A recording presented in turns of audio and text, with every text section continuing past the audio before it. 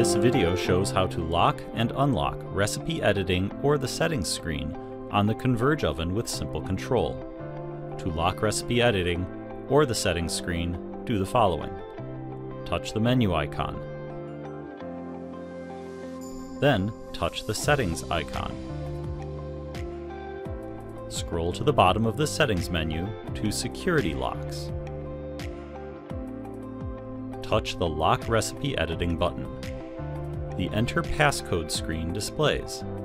Create a passcode. Touch the check mark. Touch the check mark to save the updated setting. Repeat the process to lock or unlock settings as needed. This process is now complete. For more how-to videos, please visit our website.